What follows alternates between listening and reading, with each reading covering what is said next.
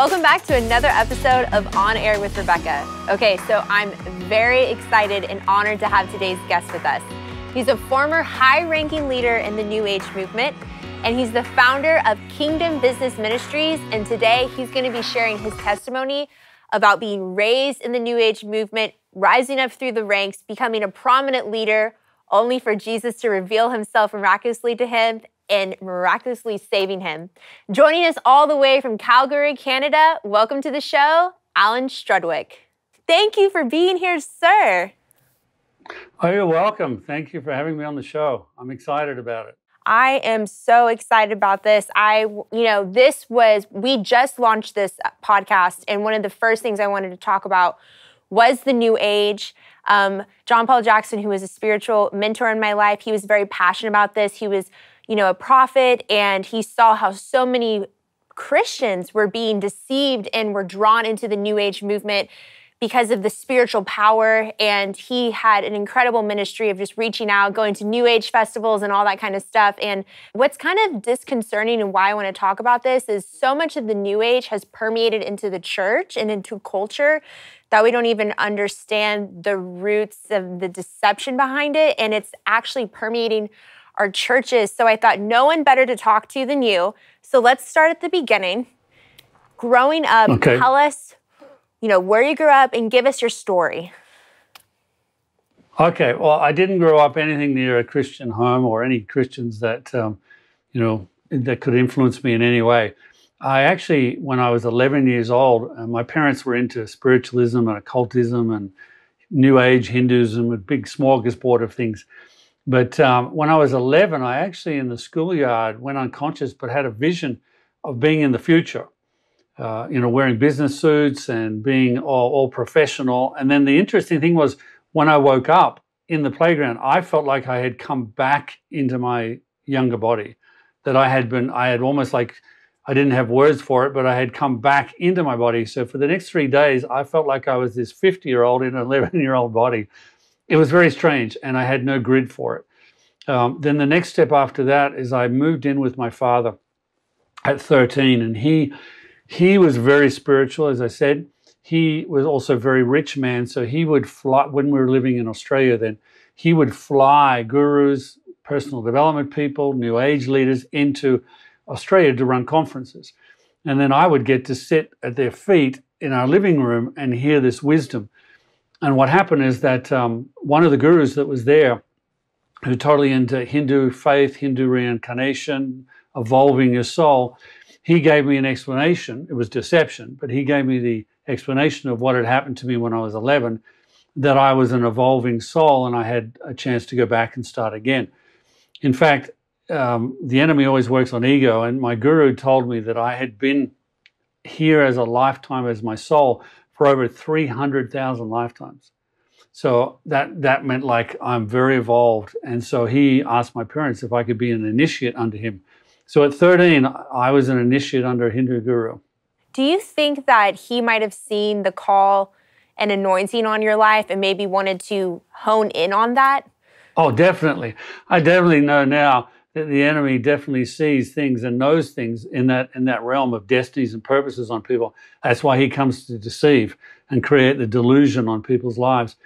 So definitely, I believe he was controlled by the enemy, and he definitely probably saw what was on my life that God had intended, but he came along to deceive me and to run me in a completely different direction. Absolutely.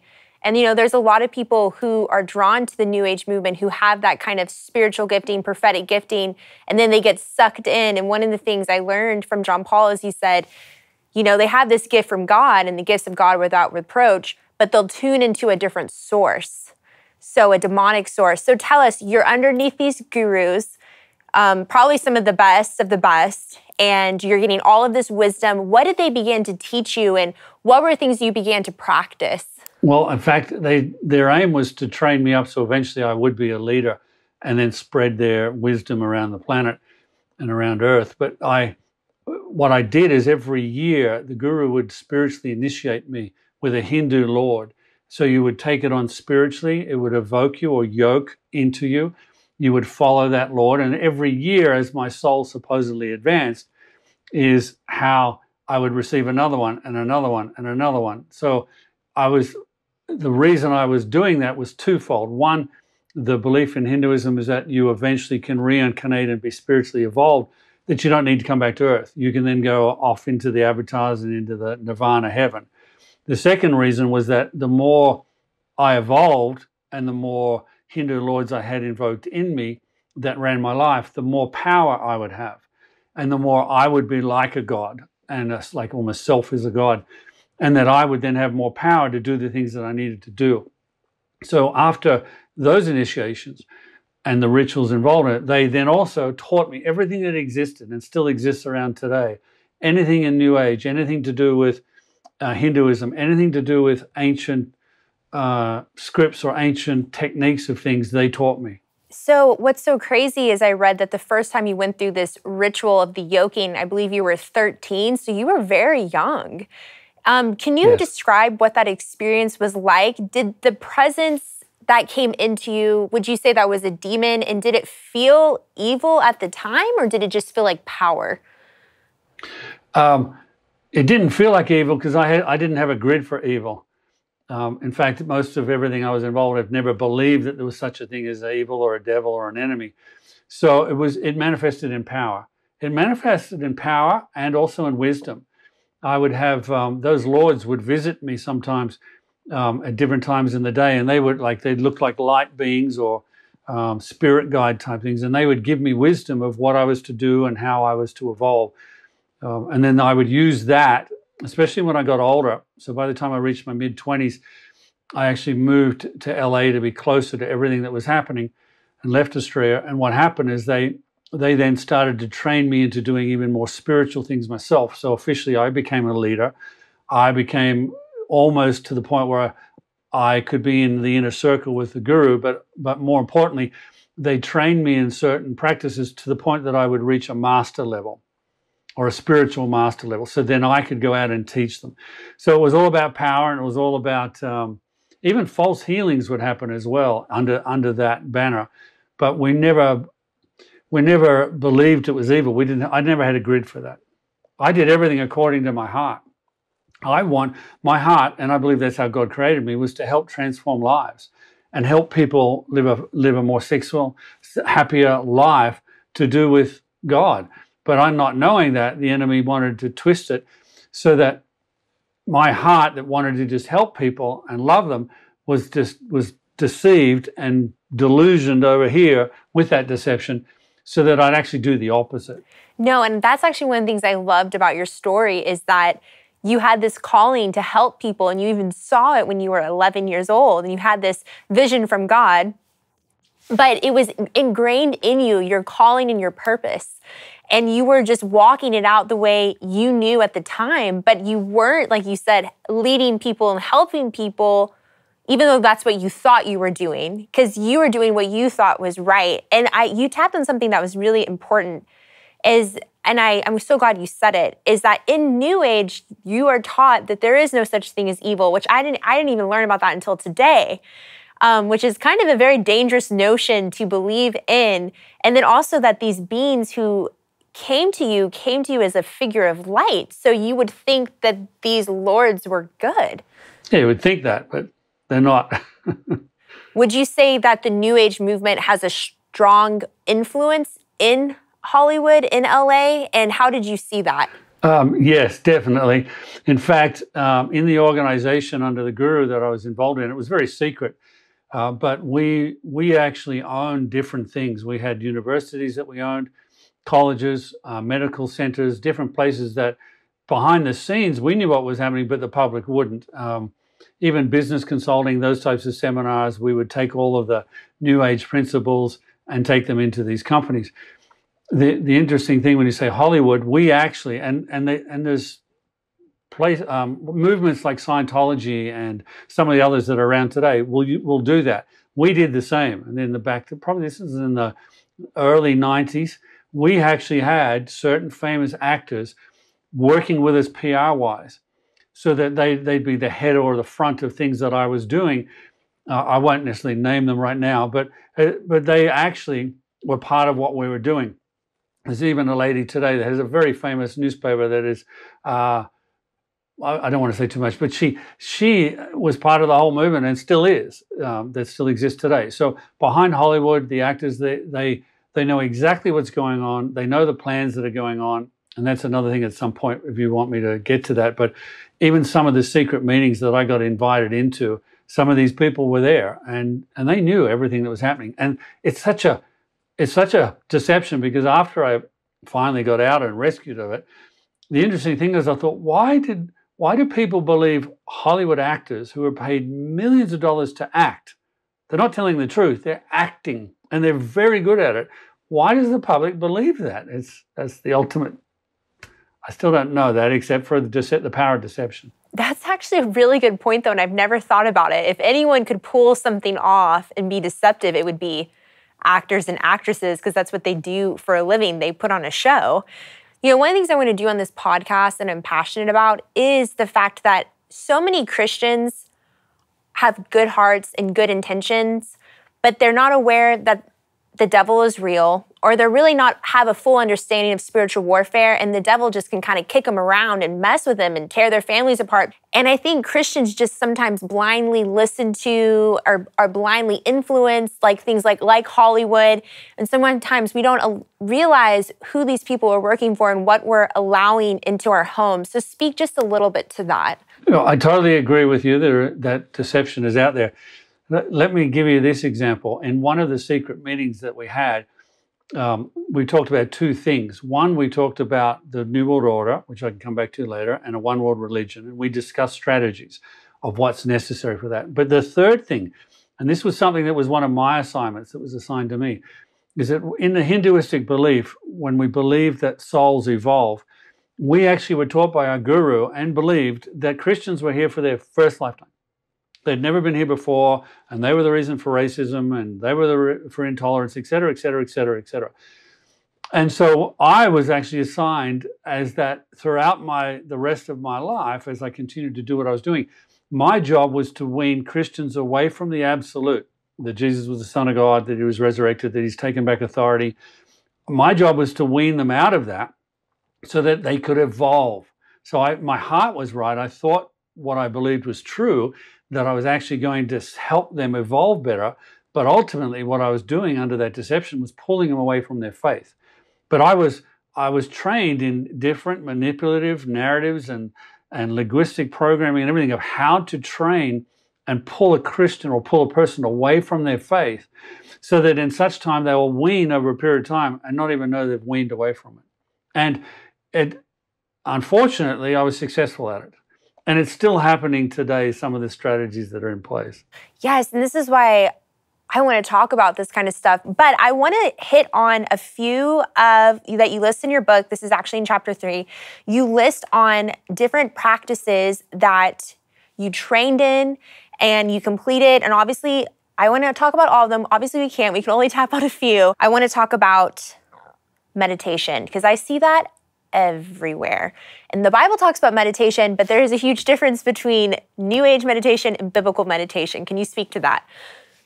Yeah, it's a very big difference. Biblical meditation is where I'm conscious and I'm focused on a scripture or the Word of God, and I'm thinking upon it. I'm thinking upon it. I'm thinking upon that, and I'm opening up actually my spirit, my mind, my soul. I'm opening up my will to that scripture, that teaching that God has brought forward. And I'm focused on it so that it can start to change my life. It can start to change the things that are happening, whether that's a focus on a scripture that brings healing or whatever it might be. So it's a very focused, conscious thing. Eastern meditation is totally the counterfeit. It's where we shut ourselves down. We shut down our intellect. We shut down our soul. We shut ourselves down, and we go off into, different types of, how can I say it? Probably different types of realms that we're not meant to be touching or going into. Now people sometimes come and argue with me. I don't know why. I mean, it's not as if I just wrote the books. I lived this. I worked for the enemy, so I understand his ways. Some people come to me and they say, "Oh, well, but Peter fell into a trance." And I'm like, "Well, yeah, but it was led by God. It was a trance that came from God." And if anything's directly from God, then we're protected. But if we, as in us, that we're like the self out of our own soul, we ending up in places where God can't even help us, and there's such deception in it. So they're very different. And everything you study, if you wanted to, but everything you would study, and I did that back in the New Age, about Eastern meditation, it's totally focused on Hindu or Buddhist gods and lords ruling your life versus the Lord. So as a Christian, if you start to do it, you're moving into the foreign practices that God warned the Old Testament people for over 250 times, stay away from the foreign practices. And that's exactly what they are. Yeah, foreign practices, false gods. And even when Peter fell into a trance, he wasn't seeking an experience. You know, we just seek God in his presence, and then whatever happens, happens. There's a huge difference. Okay, psychic readings, because I still see advertisements for this online and everywhere. There's a movie coming out even right now where there's a psychic in it. And so I constantly see, you know, witchcraft in media being presented as normal. Yeah, which is part of the plan of the enemy, to try and make it normal and wean everybody down to it, including Christians. But psychic reading is two things. First of all, it's a counterfeit of prophecy, of the prophetic, whether that's words of wisdom, words of knowledge, what that might be, and the prophecy. But it's a direct counterfeit to it. As you said, we're spiritual beings. We seek a spiritual God. We're hunting for that, and Christians as well, and hunting for that supernatural. So if they're not taught how to understand God's gifts, which are, number one, led by the Spirit, not led by self, they're led by the Spirit. That's the main difference. But rather than focusing and seeking after those gifts to be proficient in them and to understand them, they're lazy and they just seek something else. So they'll seek psychic stuff. And I know lots of born-again Christians, even tongue-speaking Christians, will actually go and do psychic reading. I think, one, it's lazy. Second, they're a little deceived. And third, sometimes they don't like what the Holy Spirit is giving them. And so they seek it's more a razzle-dazzle type thing, psychic stuff. For me personally, the difference, because we'll get to it, but when I got saved, I didn't know what the Spirit was. I had to learn how to discern between an evil spirit and God's Spirit, Holy Spirit. And for me, the difference in psychic, because I had a prophetic gift, and so I had a very high psychic gift, and the devil used it that way. But psychic is done by you. You think it's you, but it's actually not. I found out afterwards it's not. It's actually the demonic realm speaking into you and giving you that wisdom to trick you or to deceive you and put a little bit of truth in there, and then they lead you down a very bad path. Where God, it's the Holy Spirit that gives that gift, and the prophetic brings victory. It brings joy. It brings peace. It brings the fruits of that Spirit. And so I now, when I prophesy or I get words of knowledge or whatever I do, it's for the encouragement of someone. It's to build them up. It's not about foretelling, you know, are you going to get married? Is this going to happen? Is that going to happen? So psychic's dealing with the demonic realm, where prophetic word is dealing with God's realm. Oh, that's such a good explanation. And exactly what you're saying, you do not want to give into a false prophecy given by a demon. You don't want to come into agreement with that being spoken over your life and believing and following that. You want to follow, like you said, the Holy Spirit. That's what makes us sons of God, those who are led by the Spirit of God. Exactly. Okay, so I don't know if I'm going to pronounce this correctly, but I actually see this a lot in millennial products, and I've seen it talked about on social media and stuff, but is it Reiki? What is that? Oh, Reiki? Yeah. Reiki is I'll try and give you the Reader's Digest on it, but Reiki is a counterfeit of laying on of hands. It's the Bible talks about laying on of hands to heal the sick. Reiki is the exact counterfeit of it. I do have resources on it, but basically what it is it was founded by a Japanese man many centuries ago that believed that there could be power. He calls himself a Christian, so a lot of people will say, oh, Christians can do it as well. It's false. If you actually study enough or you go down far enough, it's not Christian at all. It has nothing to do with Christianity. But see, that's the problem. A lot of Christians don't discern in their spirit. They make decisions out of their soul. If they feel it feels good, or I felt like that was great, or I like doing that because it felt good, then they make a decision on that. But that's the dangerous part. we have to discern with our spirit. And even if we never know why, we stay away from it because God's warning us to stay away. So Reiki is a counterfeit of laying on of hands. Basically, you go through different courses to advance. You're taught how to lay hands on people with an energy going through, and you focus on different Japanese symbols, other Buddhist symbols, and different things. It's very involved, but basically it's a counterfeit. The enemy will counterfeit anything from God because he wants to deceive and pull people away. That is so interesting. Every one of these things is just perverting what God has already done and trying to draw people away from him. That's just blowing my mind. Okay, so next is soul travel and astral traveling. Okay, well, basically what soul travel and astral traveling is that supposedly what you do is you leave your body and your soul then travels in real time to other people or other places or whatever. But you do it, supposedly, like a lot of New Age will call the spirit the soul. So their soul travels into, it's just it's demonic. It's misleading. It takes people into a whole nother realm. I think that sometimes it's real and sometimes it's not. Sometimes it's a hypnotic state and sometimes it's a spiritual psychotic state that allows you to feel like something's happening, but it's not actually happening. Okay. And then two more, chakra healing, because I see stuff about chakras all the time. So I like you asking me these questions because I love being able to tell from where I was and where I am now. It constantly gives me that spirit feeling of that Jesus rescued me. Yes, amen. From ancient Chinese, Buddhism, Taoism, if you go back many centuries, even millennials, and even in Hinduism, the belief is that as a body we have energy centers, starting from our roof, the crown one, right down through, and they call them chakras. Some Chinese people will call them pressure points, but basically the chakras are called Hindu spiritual points, where in the Hinduism, your whole aim is to spiritually evolve through the different chakras, through rituals, until you reach the crown chakra, which is when you link with Brahman or Vishnu or Kali, the Hindu gods. Now, the interesting thing about that is that sometimes Christians and even people that do that stuff will say, it's okay because we have energy centers. Well, number one, we don't. We don't have energy centers. We have the Holy Spirit. That's the spirit we have. And then they'll say, but they use them. I've even heard Christians say they use their chakras to balance the spirit in them. And I go, well, the Holy Spirit doesn't need balancing. I'm sorry. That yin-yang symbol that exists, a balance between dark and good. My Holy Spirit does not need balancing. He's part of God. He's perfected. He lives inside of me, and I don't need to balance him. I don't need to do rituals. But the deception, unfortunately, to Christians, is that they feel something.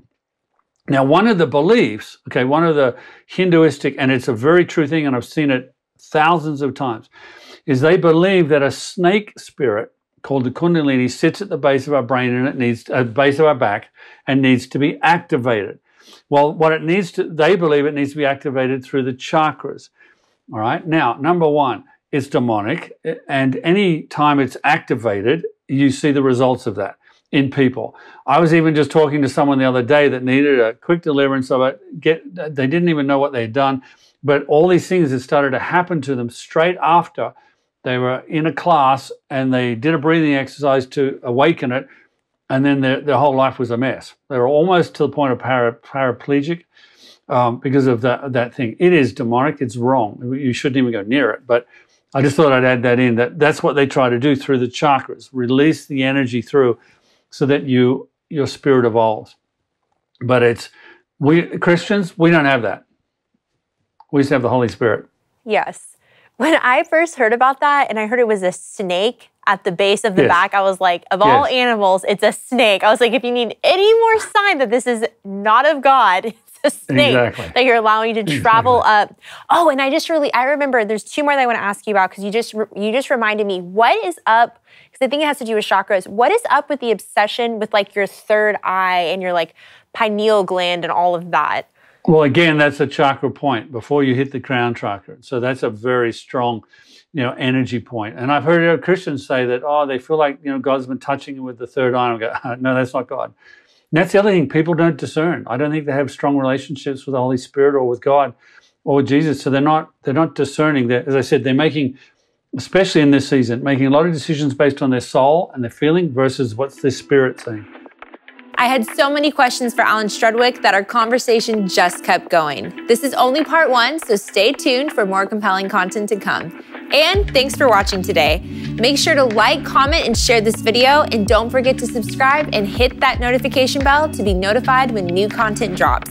You can also follow me on Instagram at Lamb Weiss.